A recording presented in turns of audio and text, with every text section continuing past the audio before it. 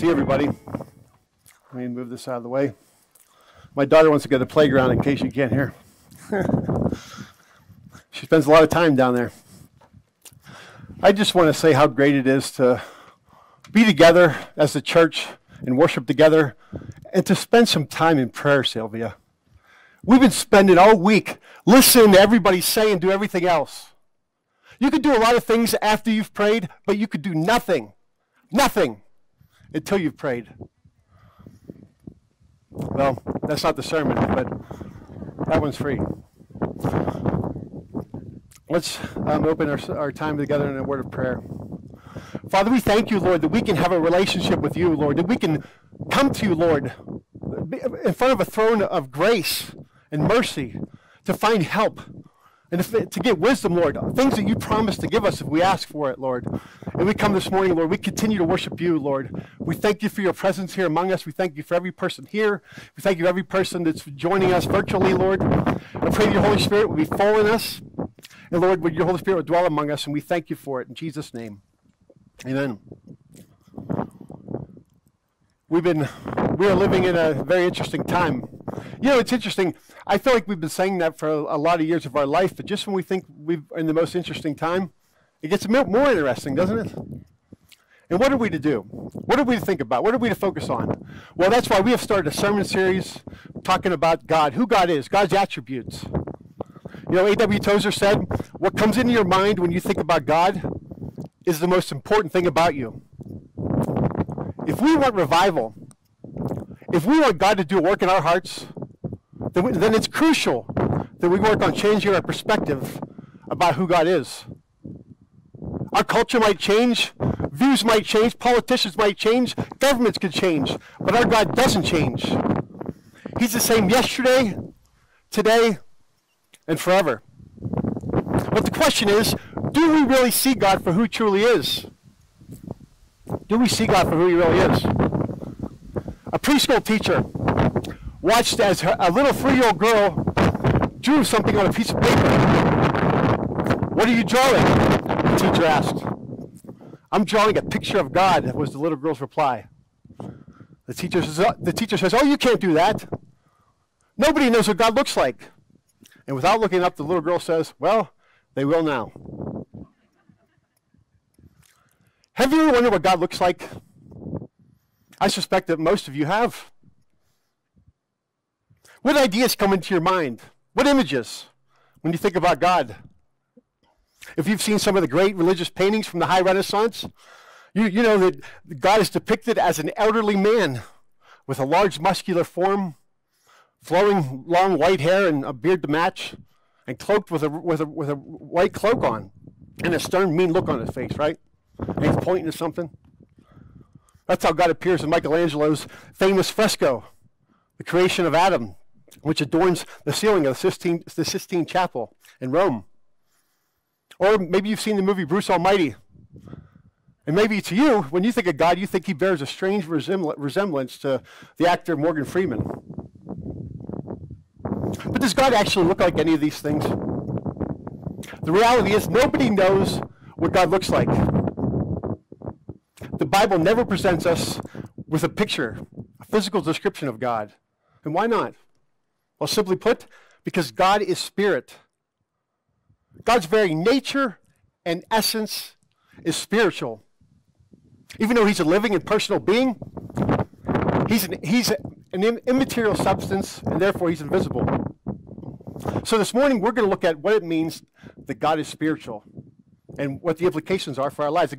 What does it mean that God is spirit, and what are the implications for our lives? So first, God is spirit. God is spirit. The clearest biblical statement that we have of God's spiritual essence is found in the famous story of of Jesus' encounter with the woman at the well in John chapter 4. Now, we're not going to read the entire thing, but just to set the context of the first 19 verses or so, Jesus needed to travel north from Judea to Galilee. But instead of taking a detour, you see, when the Jews would take this trip, they would take a detour all the way around this region called Samaria. Why? Well, You see, because racism isn't a new thing, contrary to what some people might think.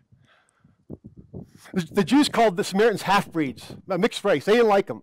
So they traveled all the way around just to perpetuate their prejudice against this mixed race of people. But Jesus, on this particular trip, he went straight through. And when he got near to a town of Sychar, he rested by Jacob's well. He was thirsty and tired from walking during the heat of the day. And then a Samaritan woman came to draw water from the well. And at that moment, Jesus broke all racial and gender barriers of Jews not speaking to Samaritans and men not speaking to women. This woman was startled by Jesus' the direct neglect of these social customs. And it caused a conversation to occur about Jesus' identity. She says, Jews don't associate with Samaritans. And Jesus asked her for a drink of water. She was shocked. She says, what are you asking me for a drink of water? Jews don't associate with Samaritans. And Jesus said, woman, if you knew who it was that was asking you for a drink of water, you would ask him for a drink, and he would have given you living water. Now, Jesus' offer of living water represents the spiritual life. Even further, Jesus reveals the fact that this woman has had 5 husbands, and in fact, the man that she was currently living with was not her husband. I wish I could have seen the look on the woman's face when Jesus said that to her. The woman immediately recognized that Jesus was a prophet, as would I. And she was open and willing to listen to whatever he had to say. And Jesus worked the conversation around the spiritual things in verse 20. And he was responding to the woman's comment about where people ought to worship. And he says this, woman, believe me, an hour is coming when neither in this mountain nor in Jerusalem shall you worship the Father. You worship that which you do not know, but we worship that which we know. For salvation is from the Jews. But an hour is coming, and now is, when true worshipers shall worship the Father in spirit and in truth. For such people, the Father seeks to be his worshipers. Jesus is saying, look, for true worship to occur, it doesn't have to happen in Samaria. It doesn't happen in Jerusalem or any particular place. For true worship has nothing to do with physical location, but it has everything to do with a person's inner spiritual condition. Unless a person comes to the true knowledge of who God is, unless his or her spirit has been regenerated, it's impossible to worship God, no matter where you are on the face of the earth. And it was at this point in the conversation that Jesus said something about God which had never been clearly stated before. It was never clearly stated before. All through the Old Testament, this truth was apparent, but it had never been put into plain words until Jesus says this in verse 24. God is spirit, and those who worship him must worship him in spirit and in truth. God is spirit. And if you read that in the original writing that was written, the Greek text, there's no article before the word spirit. That means the emphasis of the word is emphasizing its quality or its essence. And even more, the word spirit occurs in the front of the sentence for emphasis.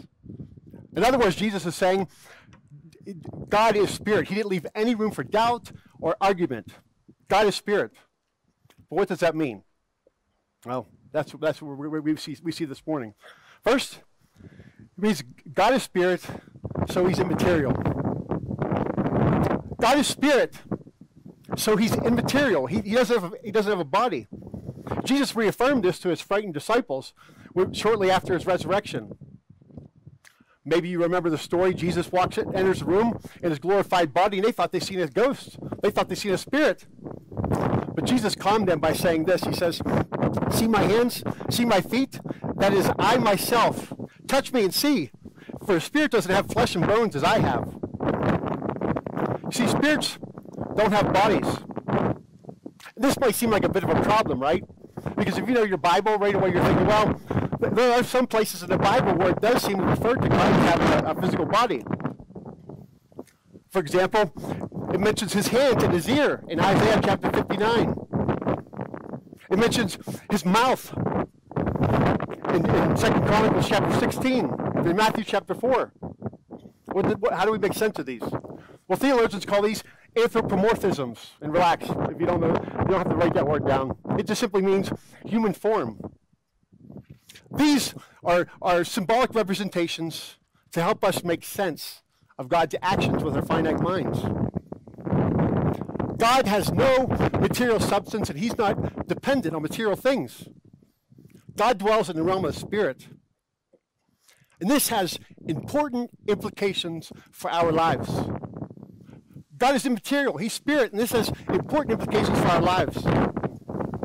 See, if we know, love, and serve a God who doesn't have a material substance, it should diminish our fascination with material things, shouldn't it?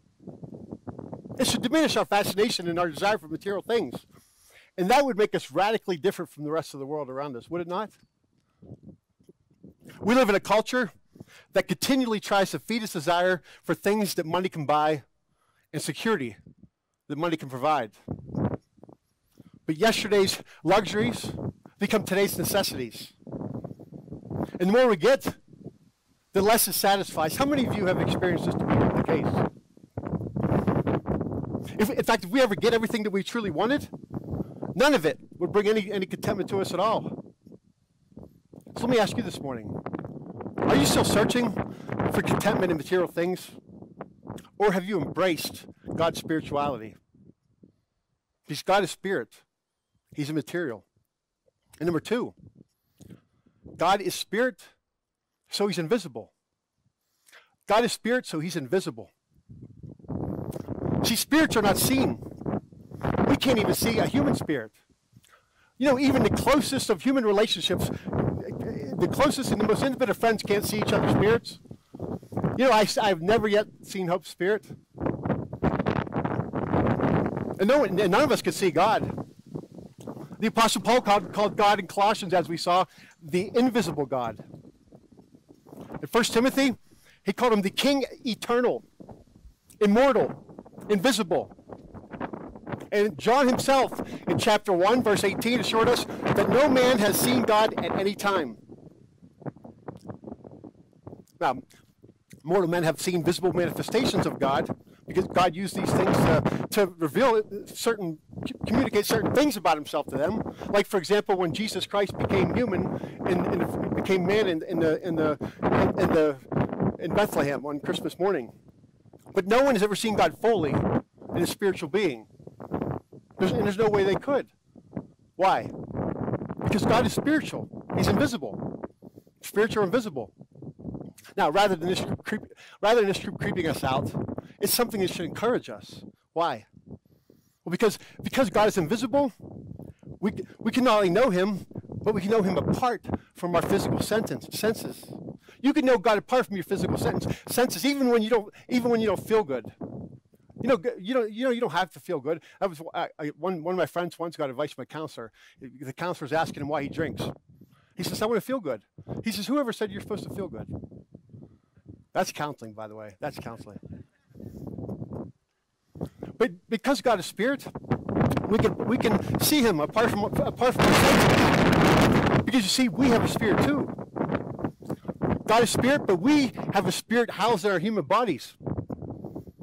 And when our spirits are made alive toward God, when they're made alive toward God through new birth in Jesus Christ, we have the capacity to commune with him, with our spirits, anytime, any place, and under any circumstances, even a pandemic, even in a fiery furnace, anywhere. We can commune with him anytime, anywhere, and under any circumstances. Now, this could be a difficult truth for us to grasp, right? Because our spirits live in physical bodies, and our bodies inhabit a physical universe. And our preoccupation with the physical world, makes us try to put our relationship with God in the physical realm as well, the physical terms that we can understand. We want to be inspired to worship God by lavish cathedrals, great art, pleasant sounds, lovely aromas, and beautifully worded liturgies. In fact, our human nature cries out for religious symbols, images, pictures, things that help us create more of a mood for worship. We think that we have to be in a church building to follow certain prescribed procedures, but we know that not to be true now, amen? We're perfectly fine out here. Wind and all, by the way. See, God says, you can't reduce me to physical things that can be, to only physical things that can be experienced with your physical senses.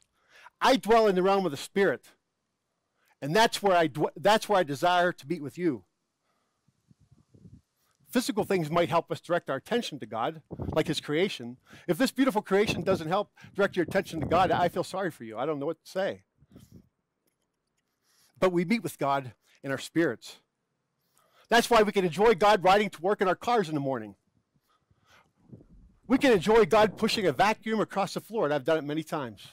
I was the first to vacuum the new carpet, by the way. I did the honors yesterday. We can worship God, and we can enjoy him in a Steeler game. Or even crawling across the attic in the fellowship hall running wire, wherever Marshall is. Yeah, there he is. Right, Marshall? We can know God and enjoy him in the spiritual realm apart from our physical senses, apart from our physical senses anytime, anywhere. Why? Because God is spirit, and he's invisible. Number 3, God is spirit, so he's alive and personal. God is spirit, so he's alive and personal.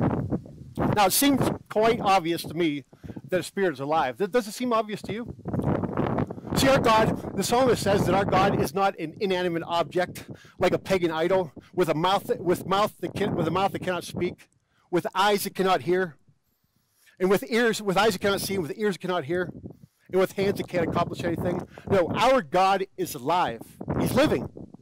In fact, the very word spirit also means wind or breath. And breath is the evidence of life. All throughout the Bible, God is called the living God. Joshua chapter 3, Psalm 84, Thessalonians chapter 1, to name a few. But God is spirit. He's also a person. He's not some impersonal force without a purpose or without a reason. God also has the basic characteristics of personality, intellect, emotions, will. He thinks, he feels, and he acts. And that's good news. That's good news. Because God's a living person, we can know him. We can know him personally. We can communicate with him freely. You know, if God was an inanimate object like that table or something else or a statue, there would be no hope of having any kind of personal relationship with him at all. So let me ask you this morning, do you have a personal relationship with the living God? Do you have a personal relationship with the living God? There is no other hope. There's no other way to make sense of the world. Has your spirit been regenerated so you can interact with God like you saw Sylvia interacting with God? Sylvia is someone who interacts with God. Many of you, I know you. I know you very well. Has your spirit been regenerated so you can interact with God who is spirit? Do you love, worship, and serve God with your spirit because he is spirit? God is spirit. That's why we must worship him in spirit and in truth. Our worship doesn't depend on external and material and physical things because it takes place internally in the spiritual part of our being. Worship is not primarily a physical location. It's not dependent on some physical location. It's not dependent on some form or some ritual or some ceremony. Worshiping good is not a matter of creating the right atmosphere or creating some kind of right mood for worship. It's not even about singing the right kind of music. Worship is a matter of the Spirit. We worship God with our spirit because our spirits respond to God's revelation of himself. Have you experienced that? Has God revealed himself to you, and have you responded to that? That's why if you want to know God, you must be filled with the Holy Spirit. If you want to know God, you must be filled with the Holy Spirit. Because God is spirit. He's immaterial, invisible, and he's live and personal. And God wants to know you. God wants you to know him.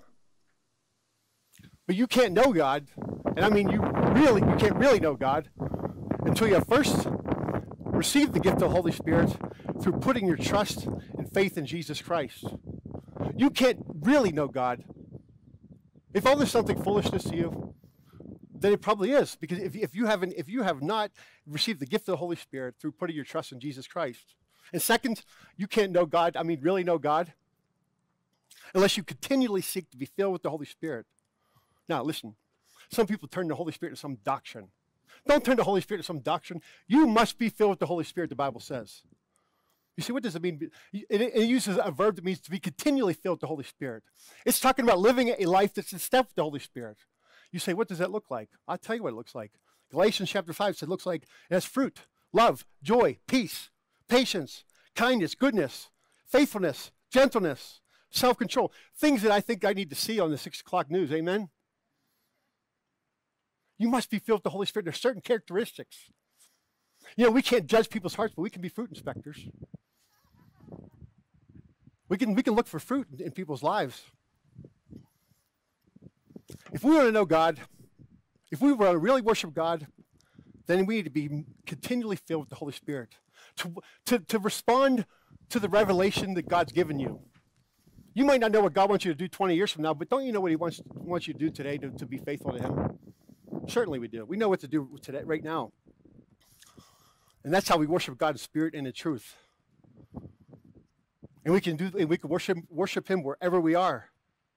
We have the wonderful privilege of being able to worship God anytime, any place, and under any circumstances. Nobody can steal that from you. Nobody. Nobody. No circumstance can steal that from you. All we need to do is simple. The Bible says, draw near to God, and he will draw near to you. That's all. God is spirit. And may we worship him in spirit and in truth together. Together as we partake of the Lord's Supper together. And together as we go about all the daily activities that our coming week's going to bring us. Amen? Will you close in prayer with me? Dear Heavenly Father, help us, Lord, to embrace who you are, Lord, and Lord, and you are Spirit, Lord. Lord, a third of the Trinity is the Holy Spirit, Lord, not an eighth, Lord, a third, Lord. And we pray, Lord, that we worship you in spirit and in truth. We'd live lives in cooperation. We'd walk in step with the Spirit, Lord. And in the little things, Lord, in the secret place where nobody sees. Father, I pray that as we partake of the Lord's Supper together, the first time we've done this together in months, I pray, Lord God, that we would embrace this for all that it means. And Lord, let this be a time where we examine ourselves, Lord, and just recommit ourselves to you. In Jesus' name, amen.